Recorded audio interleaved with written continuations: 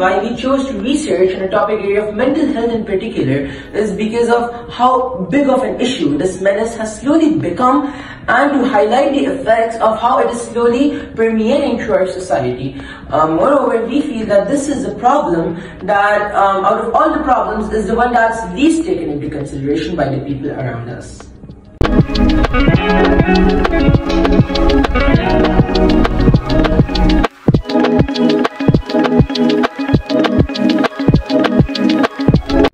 I think most of the people are not really aware of what the underlying issues are. To answer your question, I don't think it's important to actually know where the problem is coming from, because it is during the process of counseling which can take, it's a long-term thing, right? So things come up and things unfold during the process. A lot of time people are carrying unresolved childhood traumas, and they don't even know because they're in the unconscious mind, but they manifest in anxiety attacks and panic attacks, and people don't really know why they're happening. Sometimes they do know, but the mind actually tends to block out painful experiences from the past. That's how the survival mechanism works. So the subconscious mind may be carrying a lot of traumas and a lot of unresolved issues. I don't think it's important to know what the problem is, but to come and work with the problem, because it's during the process that people finally discover what's happened like years ago, which they have been carrying, and then they're able to actually process and move on and heal from it.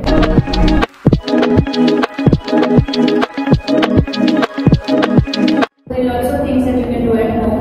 I think it starts with having a conducive and a nice, bright environment at home, positive environment and ambience. Maybe having some plants at home, but I think it really starts from within. So self-care is extremely important. Having adequate like 8 hours of sleep every night, some kind of exercise ritual every day, eating a good healthy diet, having a support network, and just being able to reach out to friends and family when there is a problem and you're feeling overwhelmed. I think that's also extremely important. And that should be a part of your self-care routine. What's more, 10% of children and young people aged between 5 to 16 years have a clinically diagnosable mental health problem. Yet only 70% of children and adolescents who experience mental health problems never have had appropriate interventions at a sufficiently early age. So, some symptoms to look out for and which indicate that your mental health is deteriorating include having trouble in falling asleep, weight or appetite changes, feeling guilty or worthless, emotional outbursts, and becoming quiet all of a sudden, amongst a few.